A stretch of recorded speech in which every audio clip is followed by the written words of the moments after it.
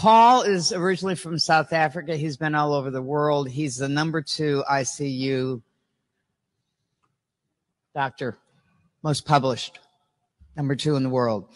And he is here to tell you the truth about his reaction to what he just heard up here. Ladies and gentlemen, Dr. Paul Merrick. Thank you. Thank you, Christina. My heart is so broken. I can't keep quiet anymore. We know these fucking vaccines cause at least 2 to 3% of people who get them will have adverse events like you've just heard. They're not making this up.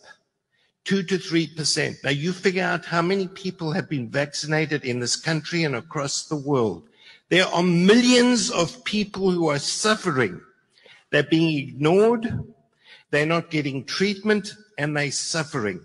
We know exactly what their diagnosis is. I know exactly what it is. I know what it's caused by, and I know how to treat it, and they will not let us treat these people. The NIH knows about these people. They know what causes it, and they will not treat these people. And that has to change. There's no disease in medicine that you can't treat. It's never too late. It's never too late.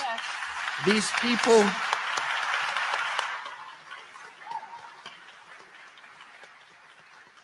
These vaccine-injured people are suffering, and we need to do something for them. This is a humanitarian crisis.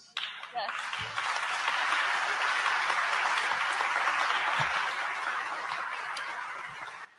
Sorry, I just had to say that because it's a travesty.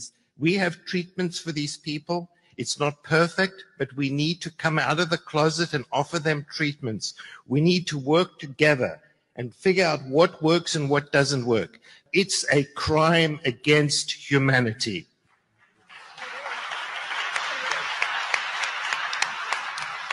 Okay, thank you. I've said my bit.